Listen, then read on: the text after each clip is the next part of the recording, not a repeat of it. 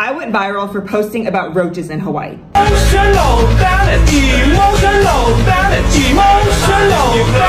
For over a year, I documented my journey of fighting and conquering the cockroaches. So I'm a social media coach and I learned a ton through those cockroach videos. And here's the biggest takeaway.